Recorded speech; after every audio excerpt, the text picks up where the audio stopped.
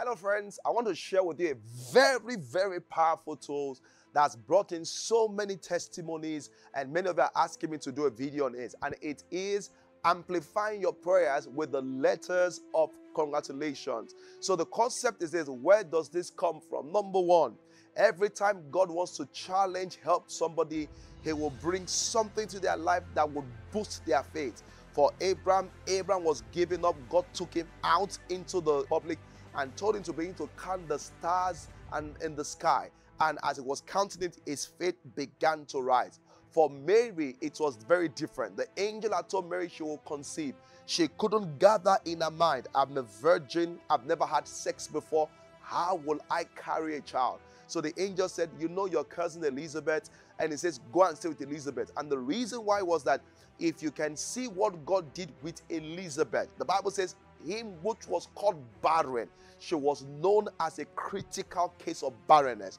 He said that was called barren. That was in the past. And the reason why God does this is this, and this is very powerful, is that when you use this tool, your hope and faith is amplified to another level. I've seen people that couldn't get married use the letters of congratulations. They got married, they got a job, they got a breakthrough, their immigration approval came through. And I believe the same will happen for you. So the question is that, how do I write my letters of congratulations? Number one, it is not a list of prayer requests. It's a personal letter to you. And what you do, you get a plain sheet of paper, or you write on your computer, or you do an email, you have your address there as it is, and write your name, Dear Keisha. And you start by saying the goodness of God in a very emotional way, not just in a way that you're detached. You want to say it from your heart because the force of the Spirit is resident inside us. So, dear Keisha, looking at your life, I'm overwhelmed and amazed about how God has been so good to you. It's mind-blowing that the things you have prayed about has consistently happened in your life. That is a good introduction for the letter of congratulation. Casting your mind back to the faithfulness, to the goodness of God. You can even say something like, I remember in 2015 when I was stranded, how you came through for me through this and this and this person.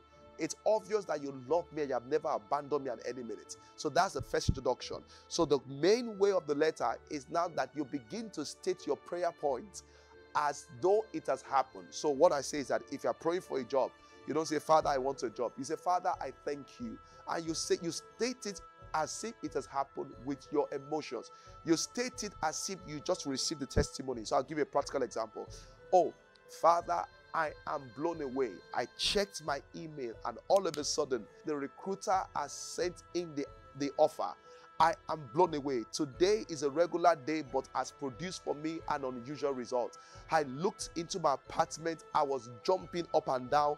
My mother came into me and said, what happened? I was so happy when I shared the news with her. My mother broke into tears on her knees, lifting up her hands in gratitude to the God that answers prayers. Did you see how I described the event in the future full with emotions as though it has happened? Because that is the language of faith. Take note of this. Every time you are writing a letter of congratulations, you are not writing it hoping it will happen. You are writing with the language of faith, stating fully the emotions you will feel when that becomes a reality. You will say something like, it was a regular day, I was feeling nauseous, I went to the hospital, and all of a sudden the doctor told me to take a pregnancy test. I couldn't care less, but I took it. But to my utmost amazement and to the total shock of the doctor confirmed I was 6 weeks pregnant. The doctor was blown away because in the whole medical history that he had never seen anything like this. Lord, I'm grateful. I got home, my husband and I fell on the floor in total awe of the demonstration of your power. For we are the ones the doctor have said we can never have a child without artificial process. But see what you have done for us in this process. For this we are grateful. So this is how you write your letter of congratulations, and you end it with thanksgiving, saying, Lord, thank you for what you have done. Thank you for what you are doing. And you just go ahead. One of the things I'm adding in this season is this: write 3 songs that you will sing at that season. So this is how you put it there. Lord, when this happened, I began to sing. I began to sing that I cannot call on your name and end up in shame. No way. You know, I began to sing that song. I began to declare this. I began to declare that those are 3 songs that you are singing because it has happened. I believe that this letter of recommendation will amplify your prayers, amplify your fasting.